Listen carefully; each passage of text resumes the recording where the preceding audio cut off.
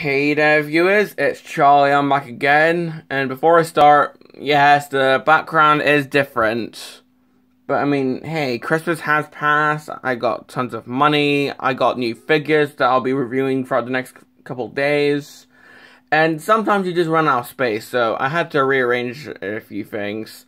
So, my collection of December 2020 videos is already obsolete. So, yeah, when February starts, look forward to a January 2021 collection video. But that's not the main purpose of this video. Because, come on, this is a Transformers review. And today, I shall be reviewing the Generation 1 Turbo Racer with Action Master Wheeljack. Now, before I start, yes, I know, tons of people hate the Action Masters. Why? I mean, they do not transform whatsoever. I mean, if we take a look at Wheeljack here, we can see that even though he has a bit of vehicle detailing, like what will be the top of his car hood and his vehicle mode, as well as the actual top of his car mode, even though he still has those, he doesn't transform whatsoever. This is just a plain action figure. And, well, when people found out that these guys don't transform, they thought that was absolute heresy and just absolutely shat on the Action Masters. But, for me, well, at first I hated them as well. But they've really grown on me, and I've decided to start collecting them. But yeah, having a look at the actual Wheeljack figure first. I mean, yeah, it is Wheeljack. Minus the wings, however. The head, I mean, it's Wheeljack's head, of course, of the coil ears.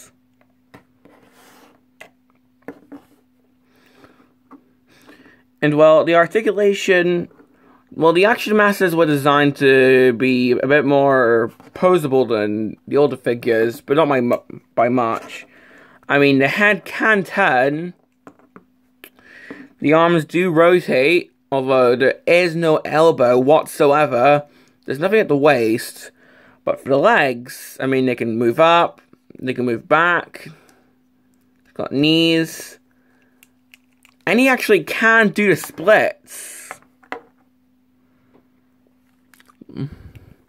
Now, the reason why his legs are so posable is because, well, from what I can remember, the Action Masters were actually based on the G.I. Joe figures of the time, which honestly, I find a bit hilarious because even the G.I. Joe figures at the time had more articulation than this.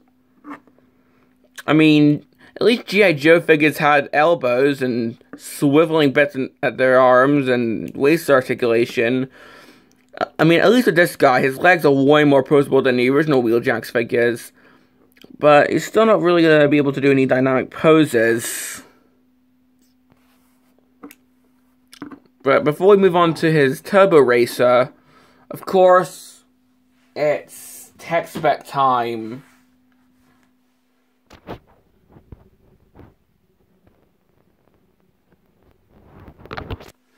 That's right. I'm reading the text back again because if you remember that very long G1 marathon I did, I pretty much read the text backs for all of them. But for Wheeljack, function, tactical diversion. Never do what your enemy expects you to do.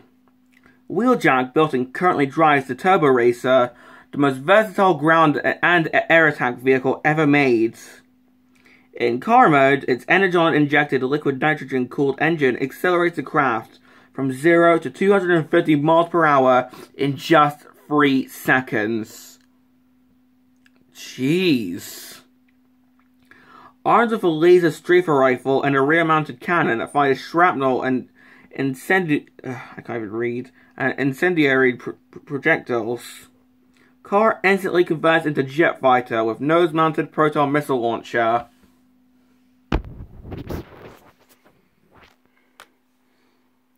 And as you can see, instead of the line graph like what the older G1 figures did, this guy's got much easier to read.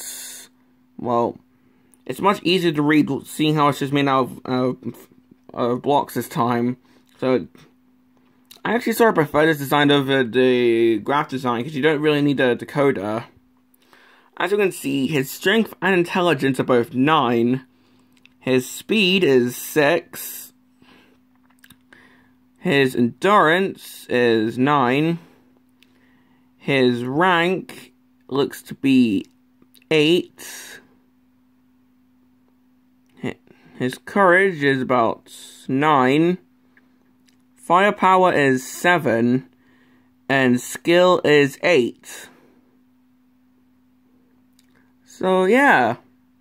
I don't know if this is the same as the original Wheeljack's tech spec, because, come on, I don't have the original Wheeljack figure. If I did, he'd be in that G1 Marathon I did.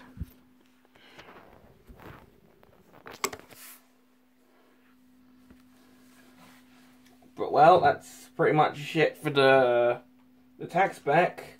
Let's move on to the actual Turbo Racer. Now, as you can see, this looks like a doll's car, to be honest. Like, this looks like something from a Barbie toy line. Which makes me wonder why Wheeljack would even decide to ride in this. Well, as you can see, it has been decked out with Autobot stickers. For example, there's one in the hoods. And these little fin bits. As you can see, we've got some thrusters in the back. And the underneath, aside from this bit, it's rather plain. There's no detail whatsoever. Although it does show the copyright date, 1990. That was actually the last year of the Transformers, so you could argue that the Action Masters killed the Transformers. But at least in Europe, it did continue. Because in Europe, there was actually a second wave of Action Masters, and this guy was actually recolored in the second wave as Slicer. Pretty much this guy, but his colors are blue and brown, and he's a Decepticon. But yeah. Now, Wheeljack can actually ride in this car. That's hilarious. Well, someone who was once a car can now ride one. But I'm putting him on this side to reflect the UK, because in the UK we drive this side. If it was American, it would be this side. But I'm just more used to how UK cars work, so I decided to put him on this side, so he's driving this side. And then he can just go from 200, and then he can just go 250 miles per hour in 3 seconds, like what the tech spec said. Sadly, a complaint, he's not really that secure in there, so if you rumble the car around, he can get undone. Well, poor choice of words, he can fall out quite easily.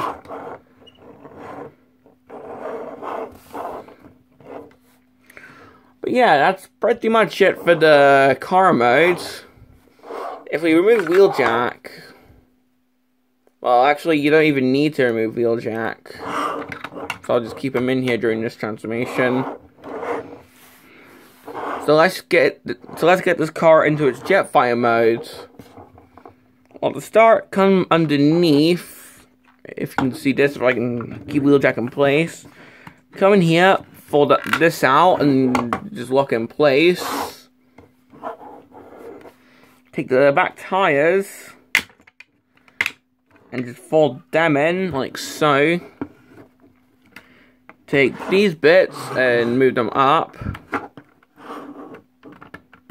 like so.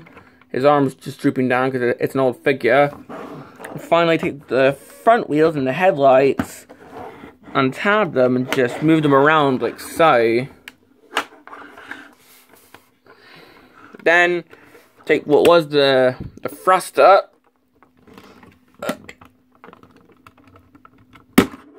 There we go. Untab it.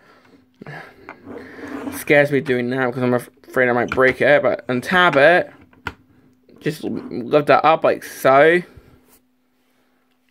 And normally there would be, well, there'd be little tabs that this missile here can go into, although, even though this guy normally has 2 missiles, I only have the 1. But luckily you can put one of the missiles here. So that's how I display this guy. And here we have the Turbo Racer in its jet mode. And yeah, pretty much the Action Masters consisted of carded figures, which has either little drones or animals or equipment that could turn into weapons. Then we got figures who had little vehicles that could turn into little battle stations. Then we had, well, these kinds of figures that had vehicles that turned into other Cybertronian vehicles. Then we had Prime with his, and then we have Prime with his huge truck. Pretty much, it's very similar to Kenneth's Mask toy line, what with vehicles that can turn into either battle stations or other vehicles. That's what it's like. Hell, this would have worked better if it was honestly, for me, the Action Masters would have worked better if they were actually Mask figures instead of Transformers figures. So that way we could still have the transforming vehicles, but it wouldn't have non-transforming Transformers. But we're having a look at the actual. We're having a look at the actual vehicle. Here we can see some really cool detailing here. Just on with stickers though. Now we have this cool nose cone. And Wheeljack still sits in there as if it's a car. And as you can see, yeah, she can put another Action Master figure in there. And what you can do is, you see this peg here? Well, if I can get Wheeljack out and get him standing,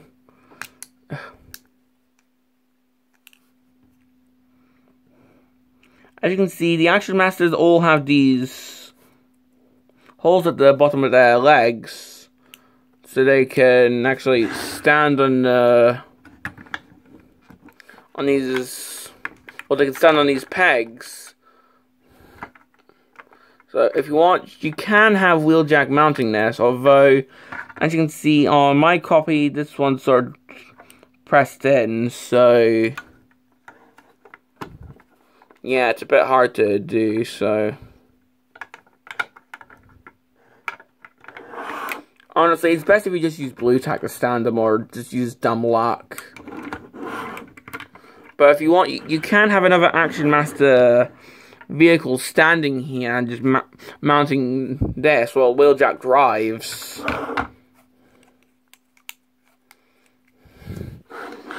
But yeah, that's pretty much it for this figure.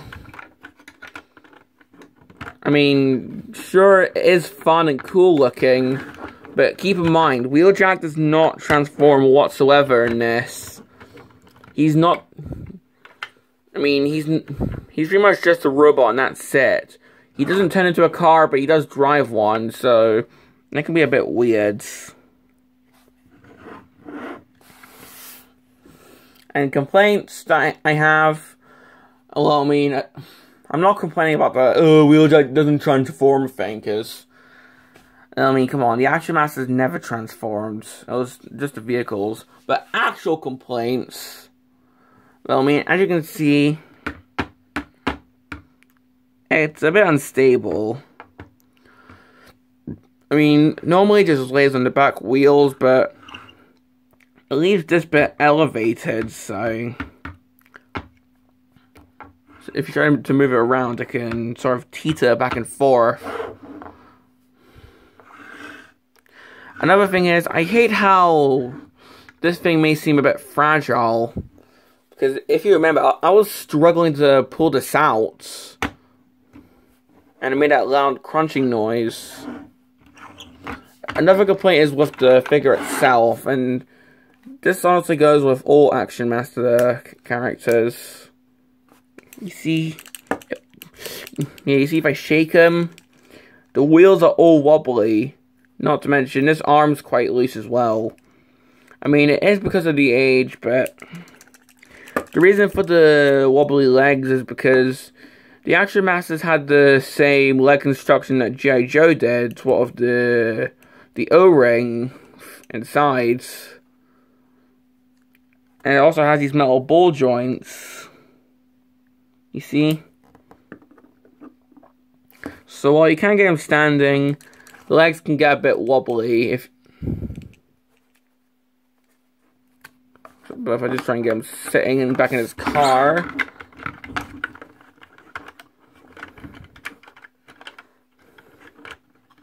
There we go. What I'll do is I'll have this arm down so it looks like he's using the stick thing. Yeah, I don't know cars that well. But yeah, aside from those complaints, I do like this thing. I mean, do I recommend it? Well, only if you're a huge fan of the Action Masters. Because, come on. Even though I like the Action Masters, Transformers that don't transform is not going to sit well with some people. Because, I mean, come on. Lots of people also hate Action Masters because they think they killed the franchise, but that was just in America. But if you don't like the Action Masters, maybe not. If you want a Wheeljack figure, go for the original. But if you do like the Action Masters, then I do recommend this figure because, sure, the car looks a bit silly and like it's for Barbie or something, but the jet mode is a bit cool looking, and I mean, come on, this is a steady toy. So yeah, I do recommend this thing if you like the Action Masters. So this has been my review on Action Master Wheeljack and the Turbo Racer, and this is Charlie Young signing off.